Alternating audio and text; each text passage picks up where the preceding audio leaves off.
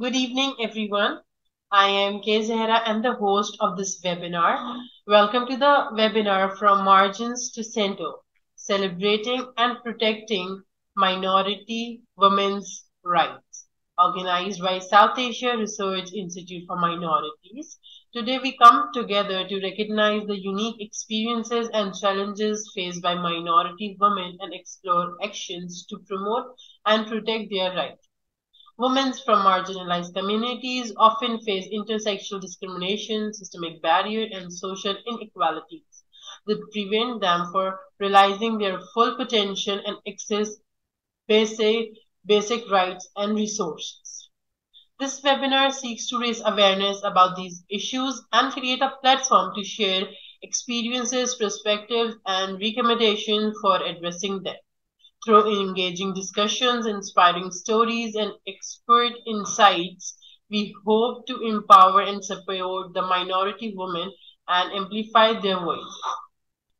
We are honored to have a dignified panels of speakers who bring a wealth of knowledge, expertise, and experiences to this conversation. Thank you all for joining us in this important dialogue where we can learn from one another and commit to taking action towards creating a more inclusive and equitable society for all women. So without further delay, let's get started with our very first speaker, Ms. Cynthia Stephen, who's a potential contributor to SARIM. She is a Dalit activist, writer, social policy researcher, and independent journalist from India. We appreciate you being here today. You are welcome to take the floor. Thank you. Thank you. I'm so glad to be here. Before I start, can I clarify how much time I have? You have like 7 to 8 minutes. Okay, sure. Thank you so much. I want to thank Sarim very much for inviting me to speak at this important juncture. As we know, the month of March is devoted to speaking and writing and mobilizing around women's issues, because March 8th is International Women's Day, and in India, and I think in other parts of the world as well, there is a lot of focus on women's issues and concerns. And increasingly, there is recognition that women's issues are not only the issues of the prominent, publicly visible sections, but in fact largely based on the needs and concerns of the masses, of which women form a very large part, especially an invisibilized and silenced part. And when you talk about already the women who are faced with gender discrimination and also class discrimination and caste discrimination, religious discrimination, you will find that the numbers of women in public life, of the women who are disadvantaged in all these areas, will be very less. And so their voices are less heard and seen in the public discourse, and their issues are rarely brought to the fore. So this at this time, I would like to spend a few minutes talking about the situation of South Asian women in general and minority women in these sections in particular. I think one of the important things about South Asia is that religion plays an important role in the society. And so we are countries which have very distinct religious identities. If you look at the SAARC countries, Nepal is known as a Hindu kingdom, and now no longer a kingdom, but definitely a Hindu country. Sri Lanka has a Buddhist majority population. We have India, which is very diverse in religious terms, but sizable numbers of population of religious minorities exist. There are caste, they may not be numerically small in number, but they are minorities in other senses. The Dalits and Adivasis, very unique and different and diverse sections in the society, and also divided and distinguished by religious differing religious identities, ethnic identities. And in Pakistan as well, there are sizable minorities of Christians, Hindus, and Muslims. And so, therefore, even when we talk across the South Asian countries, the diversities of who are minority women differ. And so, if you're talking especially about religious minority women, then yeah, they have their own unique differences in their own ways. And we want to just highlight a few of those differences. If you look at India, I'll speak a little more about Indian context because I'm from India. Not ignoring, of course, or in Bangladesh, there are lots of Muslim women as well, very hardworking, and in fact, the Bangladeshi economy is upheld by the hard work that women put in their beautiful garments that come out of Bangladesh, the textiles and garments that come out of Bangladesh. But so therefore, it's largely driven by women power. But then there are also minorities there in Bangladesh who are linguistic minorities and religious minorities as well, both Christian and Muslim. And I understand that there are a section of Dalits also who live there and who also form a linguistic minority.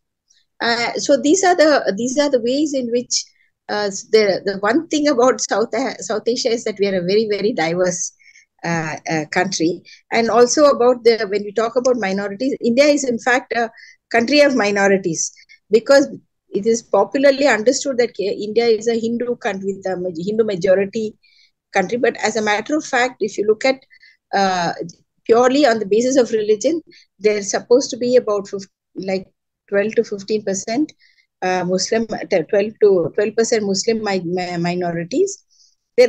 Christians are said to be around 2% or 3% at the most across the country, cutting across the population, and the rest are lumped into the Hindu fold. But as a matter of fact, what is happening is that there have been many changes and many ways in which people understand their own identity. And there are calls, for instance, for tribals not to be counted as Hindus, because tribals constitute more than 10%, close to 10% of India's population. Many of them are Christians, some of them are Muslim, and there are people who adhere to indigenous religions. And in the Northeast, they belong to a different ethnic section and also have their own indigenous religions.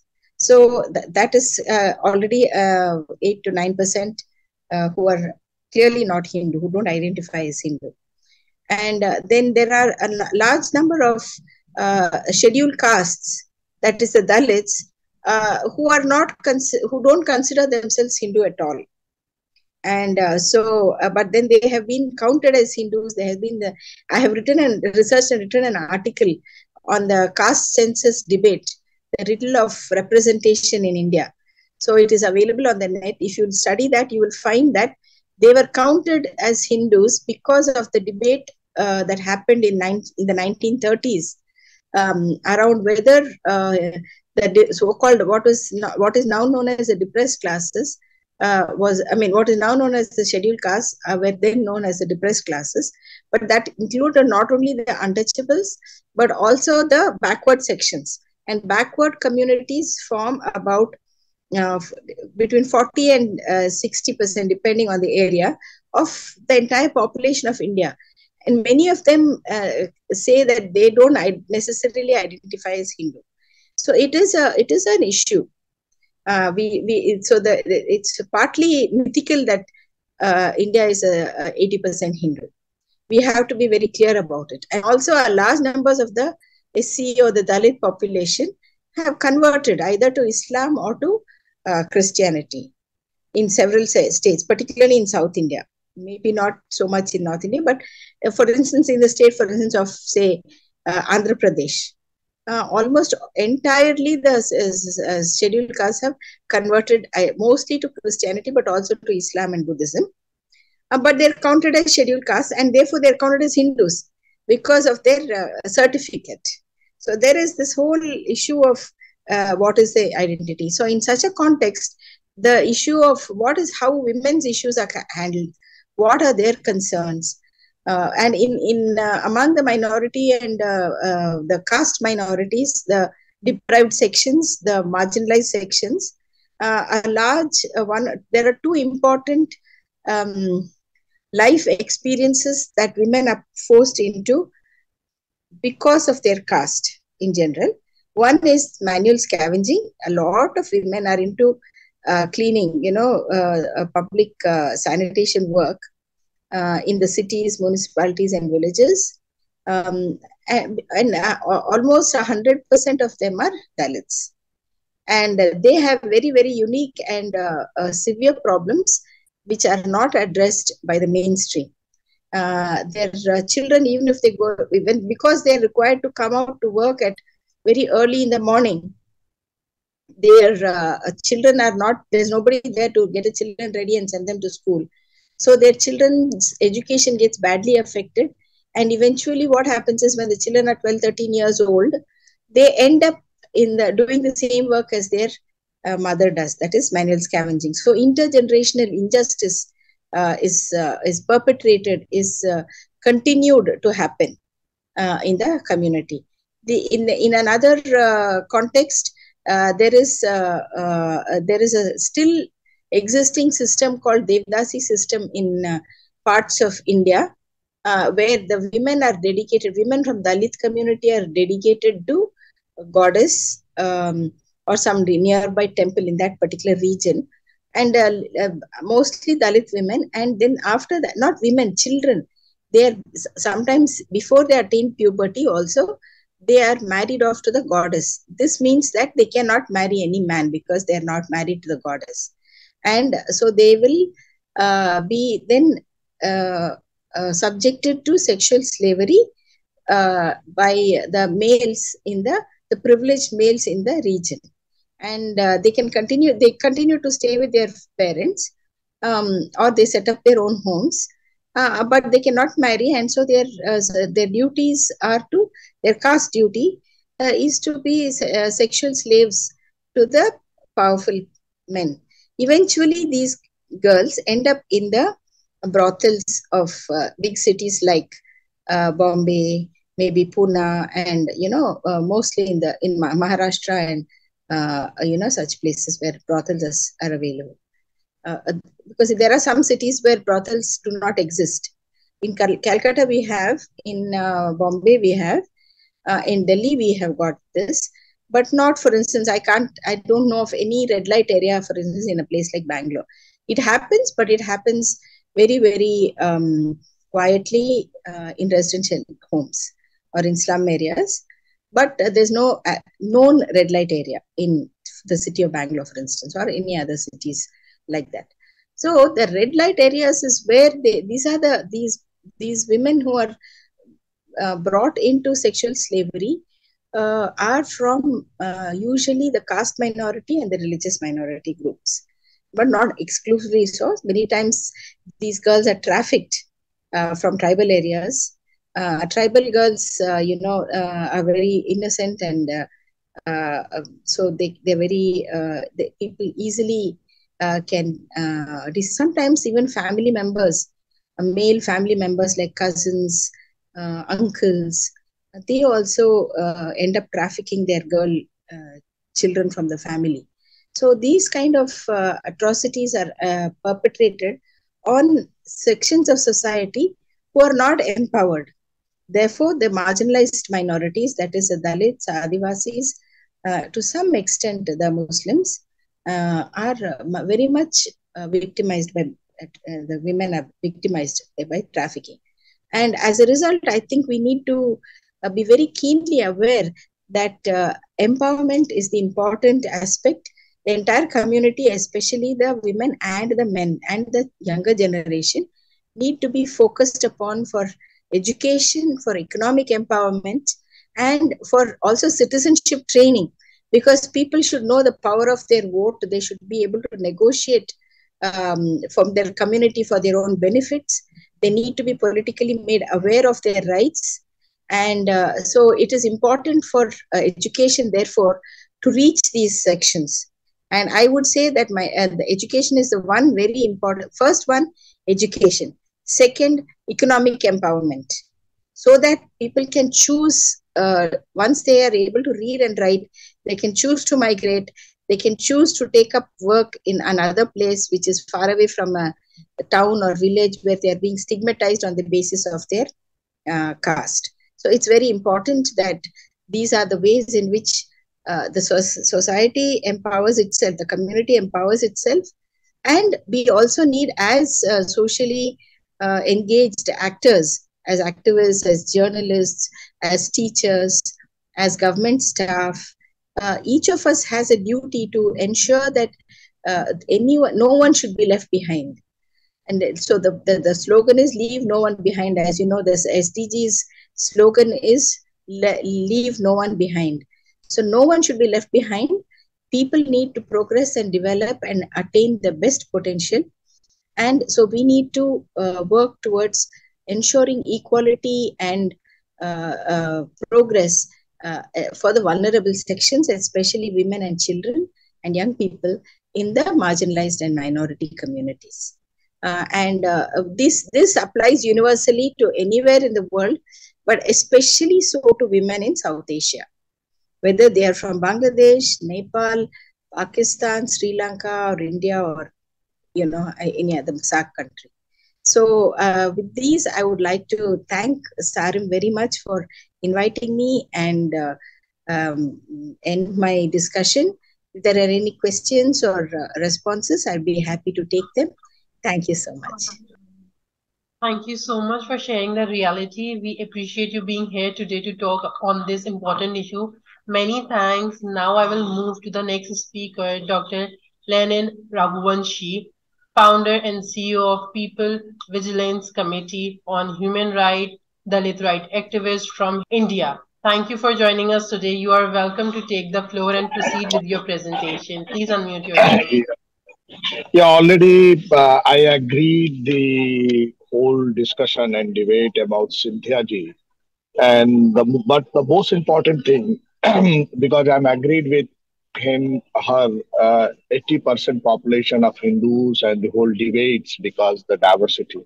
So, but the most important thing, if you look, there is 172.2 million Muslims, 27.8 million Christians, 20.8 million Sikhs, and 4.5 million Jains.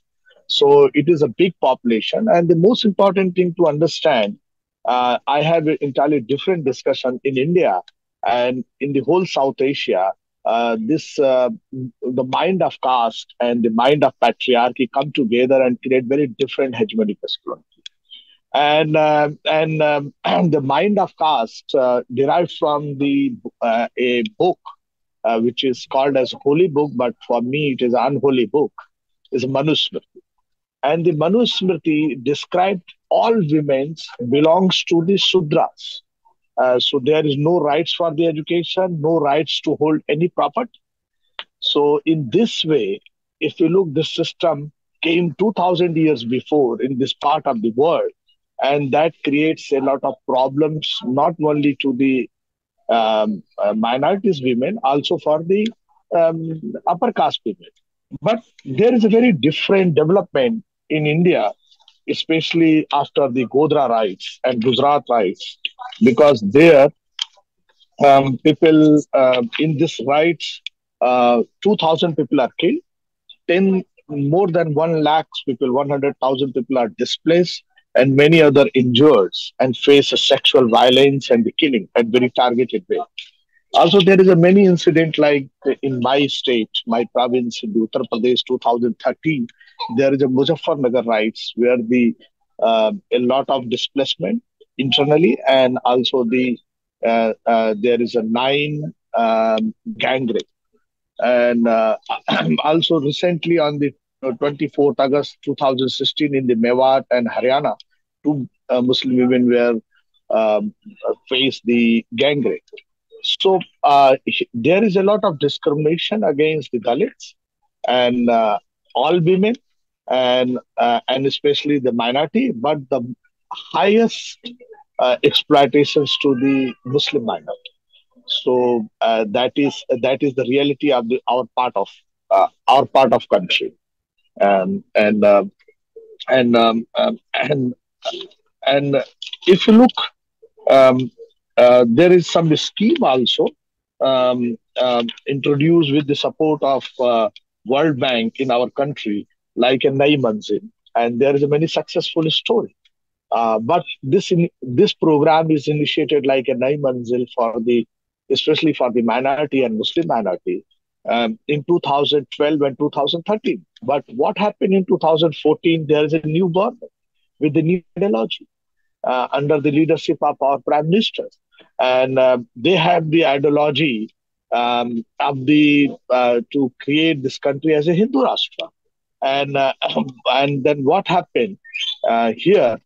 They are creating a very different type of the fascism in this part in our country, and if you look, they want to culture of silence and the culture of impunity, and and the Muslim minorities, all men, and as a whole community face a lot of mob lynching, target attacks, bulldozer politics, instant giving the punishment to them without rule of law. That already happening in our country, and in this way, it is the biggest challenge to Indian Constitution. So Indian Constitution talk about protections of the minorities.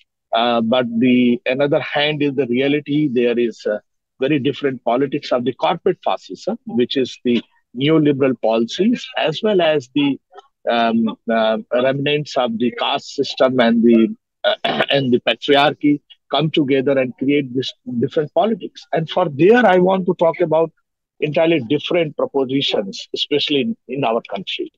If they want to broke the people, divide the people, and in this way we need to unite. And thanks to some political party they created, and different Bharat Jodo Yatra, and this Bharat Jodo Yatra is a big hope and big challenge to the sectarian politics. And but the most important thing to understand, because they use our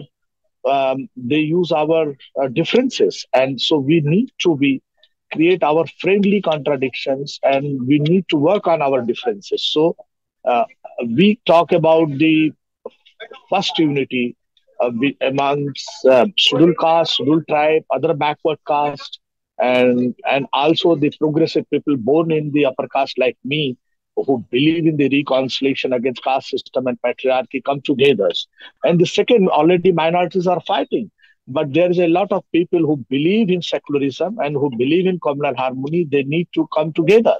And the third fight, we need to be against the neoliberal economic policy, which is creating a lot of gaps between have and have nots. And for that reason, it is also important um, uh, this we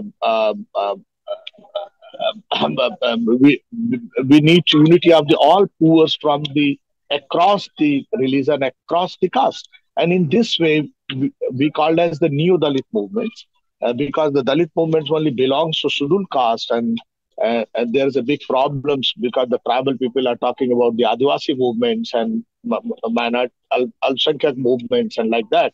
But we need to be united new movements like a new Dalit movement who is going to fight back against the caste system, also against patriarchy, also against the this fascism and the communal understanding and communal politics, and also against the neoliberal economic policies. And and this is very very important because the unity is so important. And you look, this government brought us some laws for the Muslim women, just like a triple talaq. Uh, but you look, talaq issue is the civil issues, and we have, and they all women movement brought the Domestic Violence Act, but they brought the triple talaq as a criminal law because they want to punish the Muslim man. So and they did not support and creating more conflicts between inside the Muslim community. And also they are talking about the common civil law. And you know that we are diverse, we have different social practices, we are not common in this sense. Only for the crime and for the and also for the welfare, we need to different affirmative actions, because we are very diverse and we are very different, and we are our many community face the historical exclusion. And for that reason, it is also important to understand the this communal politics in India are doing very different politics, because they want to brought the common civil law. And common civil law is a way to not giving the respect to the diversity, not giving respect to the um, um, different opinion and different practices, and especially. So most important thing, I'm going to conclude because I have my flight. So most important things in the Sanatan religion, there is a Vasudha Kutumbakam, and there is a rights of the women. But the Manusmriti, the book came, which are against that. In the same way, in Islam, we need to protect also the spirit of Medina Constitution, where the spirit of diversity. So it is also important, because if any democracy, any sustainable development, if the government and the state and the policies and the development is not going to support the minority women, it means there is a problem of the institutions, and this the problem of institutions is the totally the communal politics, and it is the sectarian politics. So it is also important. I understand this is the same problem also happening in the different part of the South Asia. But the India, what we achieve in 70 years, we are facing because there is a lot of attack on our institutions. So for that reason, Muslim women are facing, not only in the Gujarat communal rights, not only the Katua rape case, not only in the Muzaffarnagar communal rights, also in the daily life. So that is the most important, because it is the right to choose. They will use their own dress, own food habits. So it is also there is also attack on that. So in this way, I'm supporting the whole spirit of Medina constitutions of this, what the Rasul described, as well as also here in India, the Vasudha Kutumbakam described by Mahopanishad. The whole word is our family, and in this way, we need to give the respect to the women and the last people of the society. Thank you. Thank you so much, Dr. Raghuvanshi, for your insightful view and knowledge. Wish you a safe travels. Now that we have moved on, I would like to invite the next speaker from Nepal, Ms. Reeta Pariyar. She is an amazing writer, human rights activist, and humanitarian from Nepal. We value your presence today. Over to you. Please unmute yourself. Namaskar. Good afternoon, everyone. Thank you so much for having me. Sorry, with the SARIM. The topic was about the protection about the minority humans around in South Asia. Well, everybody has spoken about their own issues. I think the India has two candidate people today, so they will explain what happened in India. And then actually we had the same, pretty much similar issues in Nepal. Like Nepal, mostly it's a very small country, but we have a very different cultures and different caste, different their languages, different their cultural. So there are many minorities humans exist here. But having said that, there's like few community people still like having the more issues than other side of the community. For example, Muslims are the community, minority community here. Dalits are there, and the indigenous people, Chepang, and there's many land. The people are who doesn't have a land, and even the citizenship of the Nepal. So what I like to say about the Nepal is like we have like our the constitution and our religion, our social structure based on the caste system and patriarchy system. So everything based on the caste system, your constitution and your politics and your social structure and your religion, I mean your way of living life. So in matter of that, so everything it's moved with the casteism issues. Even like if any woman, okay, of course the women are second citizen if SIP they call in Nepal too, but even the Dalit women and Muslim women are the more underprivileged and than any other women.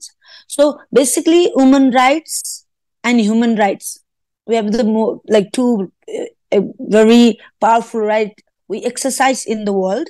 Is that like in the human rights we are not exist Dalit women, and then even the women rights we are not exist in the Dalit women. So in between of too many rights, still the Dalit women do not have their way of access to exercise any rights from the nation as a human, as a citizenship of the Nepal. Having said that, I don't say that like not everybody is exercising enough. So the in the past days, there's a lot of suffering were there. So we all exercise now. So I'm able to, I mean, I belong to the Dalit community, even I can speak to you in front of you. So I can raise my voice to our nation, our constitution, our political leaders. Then I write articles. So we are slowly working on that. But what I am trying to say is that I was an activist. I did protest about our rights on the street, and I wrote the articles. I speak about it like this on issues like you, and then everywhere. So what I think now, what is my point is right now is that unless our government, every nation, I mean in South Asia, who has a problem of this minority committees women's problem, if and unless the government don't want to give a right to them, the NGOs and this social activists, they cannot just do everything. So what I believe is that it's a big talk is happening around the world, and we all activists like you, like all around the world, we speak about it. But what is happening is at the end that unless the government, the nation do not confess they have a problem, and they are not ready to have a solution for those people, and we cannot do much about it. And then again, that doesn't mean that we don't have to speak. We have to speak. That's why these people are ready to do something else. So in context of Nepal, as other two previous speakers has said, that how biggest problem in India about the casteism issues, that people being killed, people even cannot touch the temples, and all this happening because of the religion, right? So in a religion, there's a certain people are higher caste and the certain people are lower caste, and so and then our constitution and then our all the system is based on the caste system. That's what the reason is, that the religion is play the vital role. Caste system is playing the vital role because of that. So a lot of things working on that. Even the politically in our country, we have like even the leaders, our leaders are all the higher, so-called higher caste. So, and they don't let the lower caste goes there and have their rights. So now all the people from Nepal, even the local level, finally we are trying to pass the one law that every ORA, means, the municipality has like the small or the local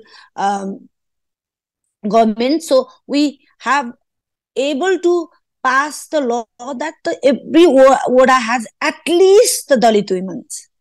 They have to involve the one Dalit member as a group of the government, local government. So what happened was they played the trickily even here. So interesting point, what they did was the people who can speak, people who can read and write, They didn't take those people. They only take those people as just a name of the inclusion, just the woman that who cannot speak up. And with whatever decision you made there, those women, they don't even ask them, okay, we are doing meeting, you have to come, you have to attend. Sometimes they invite them, but they have no knowledge, acknowledgement of the issue, so they cannot speak up for that. So some of who can speak of, they don't invite it. So the way the government try to play the tricky roles, okay, listen, look, we have give you the right. Look, we every local state, we have given one right. Every Dalit woman has to be there as an inclusion. No, but what they did was that they tried to put those kind of women who cannot raise the voice. So all the blame I give it to is government. The government, until unless they don't want to, and nothing can change. And in context of in Nepal, that's what happened. They give the rights, but they give the rights that we have that right, but we cannot exercise, you know. So like they like look like an elephant teeth. It looks bigger and stronger, but you can, there's no use of it. So 86% of Hindu lives in Nepal. So obviously our law, our constitution, everything depends on the caste system, and patriarchy is there. And other things that in other, I think the, what's the name? It's Stephen, the lady, she spoke about the changing the religion. So why these people change the religion? There's a reason that, because every human wants to live the respectful life, right? So on the name of that, they change the religion because they can feel respected enough to live in a society. That's the reason now in Nepal, even that happening, because so many people are changing into the Muslim, changing into the Christianity. So when it comes to the international law, like for example, I have been going through caste issues, okay. I mean, I had the casteism issues, and I didn't get the law in Nepal. I mean, I didn't get the justice in Nepal.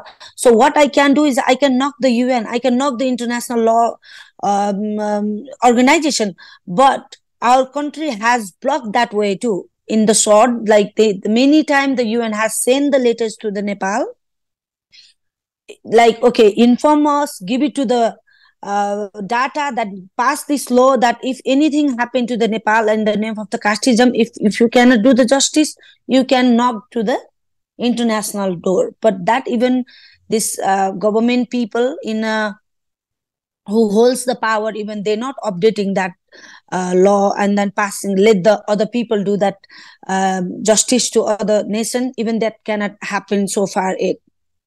So if you well, everywhere, like we every day we talk about these issues. I think I have been talking about the issues in Nepal. It's like how terrible is here is just, it's unbelievable. Like everywhere that people has been tortured since the born. Once the children got the sense, like, okay, children by born, they don't know which caste they belong to. Once they born and they got a sense and they start playing around with the friends in society, once they knows that they have a sense, and since then they have been tortured by the, oh, you are low caste, you cannot go there, you cannot do this.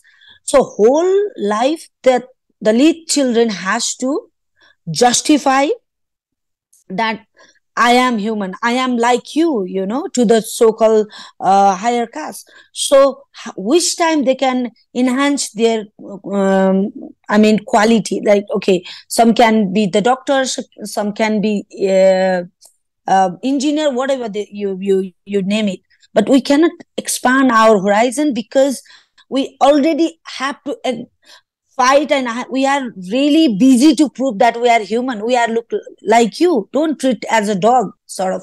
So if that torture every Dalit child has to face in a Europe, it takes years and years to heal that child. So I always tell the people that, like, look, this amount of the torture that the Dalit child has faced in the society, in our society, so do not expect that they do the same amount of progress you do. That is another social torture. The other things is like, even We are not in any state levels of any state. So obviously we don't have a job. Then our profession, whatever we have, the government never help them to make industrialize. Like some Dalit caste can switch the stitches, make a clothes. Some can make a jewelry. All these their skills that never enhanced by the government. They never let them be okay, you do the industrialize. So let's help these people to grow their financially growth. They didn't do that. So even financially they are already lacking. So the torture, social stigma, financially lack of financially, and other things that once you are not touch of the education, and then you don't have a money, so obviously you are always back. And then politically you are too far away. In the politics, there's a very few Dalit participant in politics in Nepal. So all this state of Nepal and all this area of Nepal that where Dalits should be there and they are not there. So obviously we are working on that. So all the future generation take a part of the bureaucracy, part of the TU, and then this business everywhere, whatever they can do, that we're trying to enforce for that with the law. But still we are very, very not yet there. So but it's not that like we are not happy about it, but I think compared to in India and in Nepal, like we have some good news here, that still Dalit does not have to suffer so badly enough like India. Because I know that there's a really bad situation is there, but it's not that we don't have it here. But economically, financially, once we are into the financially independent, and then we can do much about it. So I have my own foundation, and then so what we try to do is like the girls mostly they don't go to schools. The parents don't want to send the schools in after the 10th class. Like they thinking that ladki shaadi karke she will go other house, so why should we invest on her? So that's the concept still we have in Nepali society, and that the most of the medium class family and then the working class family. So what I try to do is that I try to encourage to go to schools and try to help them to after the SLC, I don't know what you call in Pakistan, so as a school, so the A class, A level, and then the 2 years of the in their life. So I help them. So and I try to teach them as a life skill. So on the basis of that life skill, they can continue for the studies in their life. So and then in a woman as well, I'm like trying to do as a make them whatever they can do, stitch the clothes and make some ornaments, or make a pickle, make biryani, whatever they have. They can do whatever they have skills, and if they don't have, we try to train them with a certain skills, so at least they don't have to depend on the husband and with the family. So only so they have a bit of money and they can fulfill their own needs. So at least if you feel little of their needs, and they can speak about themselves and their right. So, and other thing is, I always I traveled my country, other country as well. So what I think that we are we have to focus on that now, that we have to let them know what is their right, so sometimes the people don't know their right. So then if you don't know your right, then you don't know what to ask. So we have to make them realize that what is your right in the nation, in the world, So in Pakistan, you teach your women that what is written in the constitution. Try to tell them, let them know, and then have awareness classes, and then let them know that this is your rights. If your husband beat you off, if any other society people try to do something wrong, you can report here, you can get the justice. If they know their rights, I think even that way, even we can empower the woman, So many times we are lacking, because whenever I speak to the woman in a village that husband beaten up and they don't know what is it. I think the husband beat them out of love. If husband don't beat them, that is not love, you know. So it's kind of this mythical world they're living. So I think it's all lack of the awareness, lack of the knowledge and the information they had. I think because of that too, even they cannot speak. So the major thing is what I think in terms of the South Asia content. um, um, we have to let their rights. The awareness is a main thing, and obviously the financial independent is other things that which we can do as an organization, as a civil society, as a humanitarian. But again, then we have to hit the policy making, and that is the only way is that get into the politics, because every nation is the politician is the only one who makes law. So basically on that way, so we have to hit certain point. It's the awareness, information is the key to let them know their right, and financially independent. I mean, each way, I mean, whichever way we are doing. And after that, the education. And after that is hitting the policy making. So it's 4 factor. If we focus on that, and I know it's a very, very hard and tough way we are on it now. We all, you and I. But what I believe is if we all work together, and I'm sure we can make it happen one day, and I'm very optimistic about it. So and then the way you guys we working, and different part of the people are working on that issues, and hope someday everybody lives dignified life in this world, and your society, my society.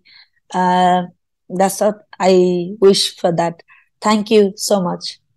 I appreciate the remarks you made.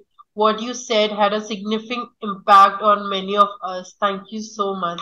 Last but not the least, I would like to invite Radha Bheel. She's a CEO of Radha Organization and Dalit right activist from Pakistan. We are glad to have you today. Thank you for joining, Radha. Over to you. अस्सलाम वालेकुम, नमस्ते, जय भीम। आज जो हमारा जो मौजू है या जो हम जिस इश्यूज़ के ऊपर बात करेंगे वो है अक़लियत जो औरतें हैं उनका तहफ़्फ़ुज़। तो जो हकूक़ उनको मिले हुए हैं या जो नहीं मिले हुए हैं, वो आप देख रहे हैं कि उनका कितना तहफ़्फ़ुज़ किया जा रहा है। औरत के हवाले से जो है वो सरकारी लेवल पे उनके हकूक़ हैं, उनके जो है वो कानून भी कुछ बने हुए हैं, कुछ बन रहे हैं। जहाँ औरत के हकूक़ के कानून बन रहे हैं, वहाँ अक़लियत जो औरत है या हमारी जो एक गरीब तबके से जो ताल्लुक़ रखती है औरत, उसके जो हक़ हैं उनका भी तहफ़्फ़ुज़ करना ज़रूरी है। हम अपनी सरकार से ये मुतालबा करना चाहते हैं कि जो हमारी अक़लियत की जो औरत है वो गैर महफूज़ है, वो चाहे एग्रीकल्चर में काम करने वाली हो या घरों में काम करने वाली हो, या हमारी जो माइनर बच्चियां हो उनके जो शादी है उनका सवाल हो, उनको किडनैप करके उनको फोर्स कन्वर्जन या उनको फोर्स मैरिज किया जा रहा हो। मतलब हर जगह पे जो हमारी शादीशुदा जो औरत है उसको जो है किडनैप करके उनको उठाया जाता है, उनको जो है वो उनके निकाह के ऊपर निकाह किया जाता है। हम सरकार को अपील करते हैं कि एक ऐसा कानून बनाए जिसमें निकाह के ऊपर तो निकाह ना होना, वो तो हमारे लिए तहफ़्फ़ुज़ होना, या हमारी बच्ची जो हम अपने घर के जो अफराद हैं मिलकर खुशी से जो शादी करते हैं, वो हाँ मानते हैं कि छोटी उम्र की शादी जो है वो एक कानूनी जुर्म है, लेकिन वो जो जहाँ करते हैं वहाँ हमारी सरकार जो है वो पुलिस हर जगह पहुँच जाती है। वो उनकी जो है शादी कहते हैं कि नहीं ये जो है बच्ची है, ये चाइल्ड मैरिज हो रही है, ये अर्ली चाइल्ड मैरिज हो रही है, उसको जो है नाम कानूनी तौर पे फिर उनको जेल भेजा जाता है। लेकिन जहाँ पर हमारी बच्चियों का किडनैपिंग का सवाल है, वहाँ पर जो है उन बच्चियों को जब किडनैप किया जाता है, वो 12 साल की 13 साल की होती है, तो उनको जो है वो अदालत क्यों नहीं तहफ़्फ़ुज़ देती? उनको भी तहफ़्फ़ुज़ देना चाहिए ना। तो ये तो नाइंसाफ़ी है ना हम हिंदू औरतों के साथ या हम अक़लियत के जो माइनॉरिटी के जो लोग हैं उन औरतों के साथ, ये तो नाइंसाफ़ी है। Thank you so much. I appreciate your remarks. So now the Associate Project Director of SARIM, Ms. Sumbul Yousuf, is now welcome to share her closing remarks with us. Over to you, Sumbul. Thank you, Sarah. I would like to first pay my gratitude and deep thankfulness to all the speakers, Ms. Cynthia Stephen, Dr. Lenin Raghuvanshi, and Ms. Reeta Pariyar. And since Ms. Cynthia and Dr. Lenin had both had emergency commitments, they had to leave. So we have Ms. Reeta with us right now. So thank you for being with us. And I would say that this was a very useful panel, and we had a very a deep discussion about women's rights, which was not focused on one aspect alone, but catered in many different aspects that the minority women face. And as Ms.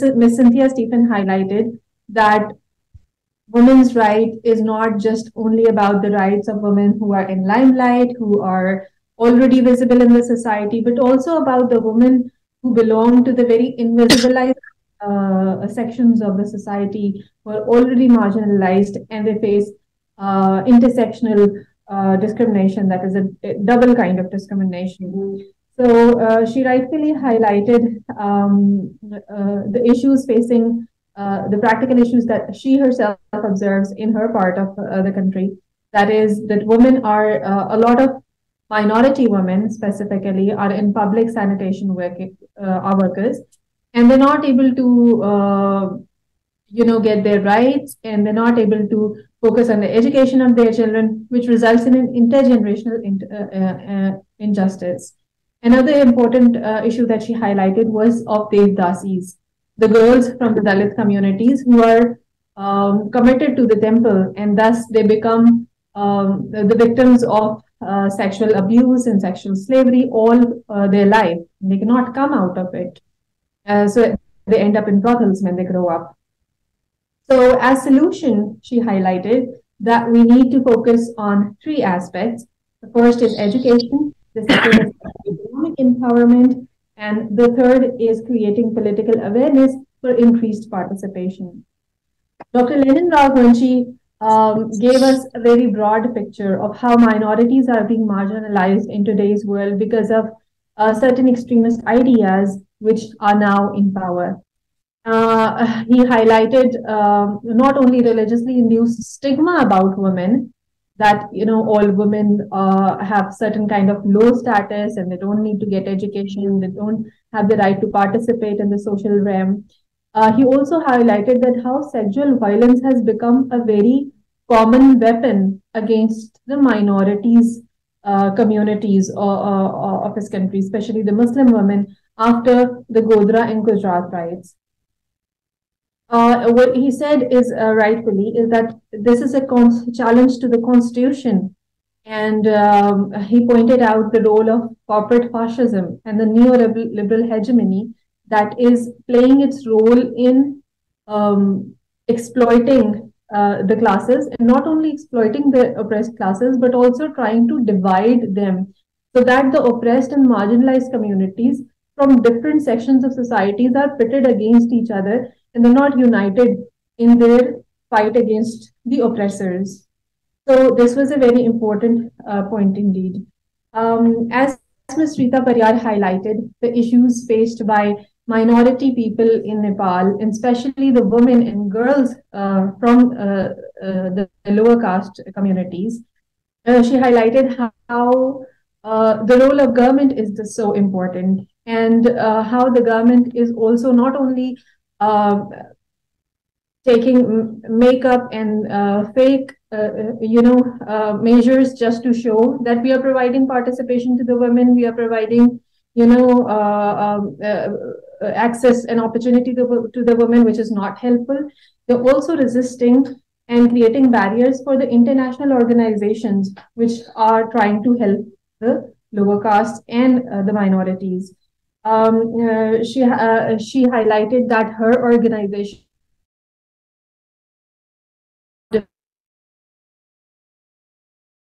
of certain social stigma and certain concepts. So she not only tries to provide education to the girls after a certain age, but also, very importantly, she also helps them to achieve economic independence by learning skills, which is a very important part of empowerment.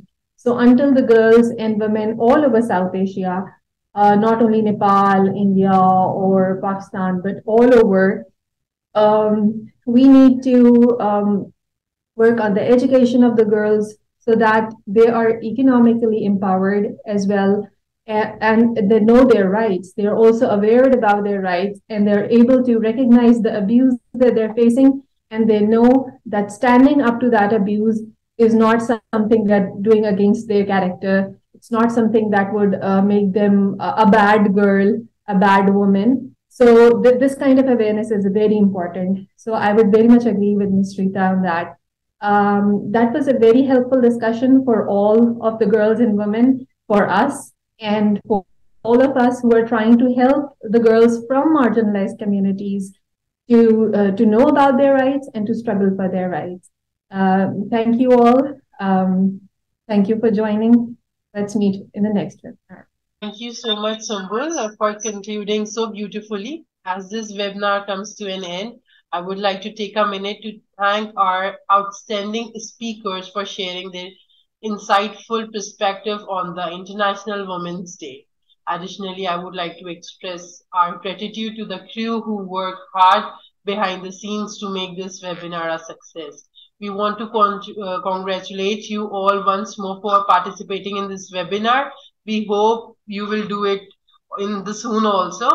Goodbye, stay safe. Wish you all a very happy International Women's Day. Thank you for joining.